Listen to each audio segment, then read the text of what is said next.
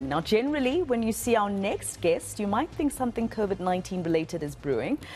Don't think so this time.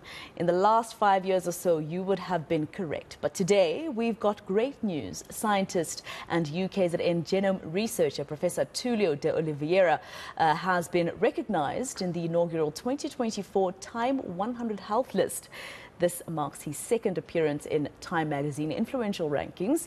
He joins me now live from Stellenbosch to tell us more about this amazing achievement and its significance. Thank you very much, Prof, for your time. Thank you for waking up early to speak to me.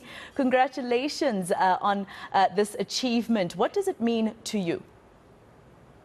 Yeah, good morning and good morning to all your viewers. Yeah, so what it means, it is that's great to be recognized. Yeah, it's quite special because this list of 2024, the same one that I was recognized before, was our captain from the Springboks, Sia Kolisi. Yeah, Yeah. so it's fantastic to see like science also being recognized from South Africa, not only sport, and also we making the news on influencing the world on our advanced science, and it's science that used to respond to multiple epidemics. So as you mentioned, yeah, we have not been working with COVID for the past 2 years, but we have been working with a lot of new pathogens and epidemics.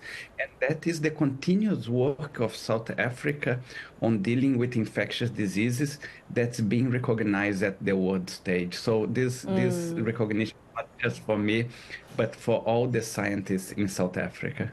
And I think that's very important because it brings us to my next question.